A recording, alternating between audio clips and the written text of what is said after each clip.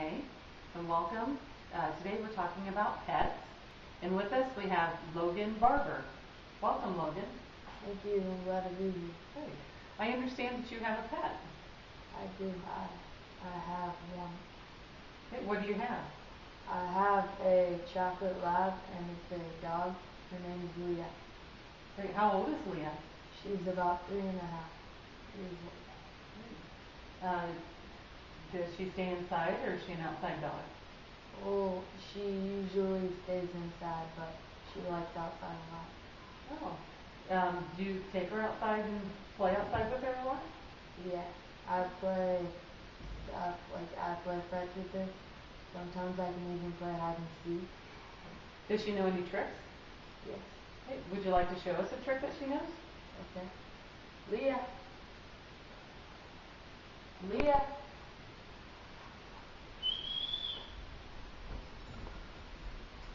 Yes.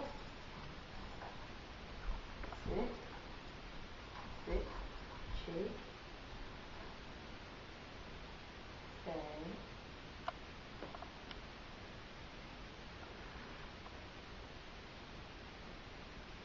Wait.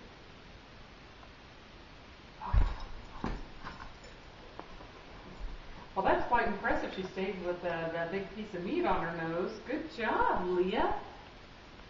Hey, do you have any other pets besides the dog? Not right now. Okay, have you ever had any other pet besides Leah? I have had a pet, Chihuahua. Do you have it now, or do you had it before? I've had it before. What happened to it? Well, we had to sell it because it kept biting our neighbors and stuff. Oh my. Yeah, that doesn't sound very good. So why did you choose a lab? Well, because they can get trained very well and they are very, they listen to everybody in the family. She seems like she does a very good job with that. Any advice or any other thing we should know about having a pet? Well, pets are really fun and they can be fun to take care of, but they're kind of big in responsibility. How so? What do you mean? Like, you have to feed them every day, and like Leah, you have to feed her 3 times a day.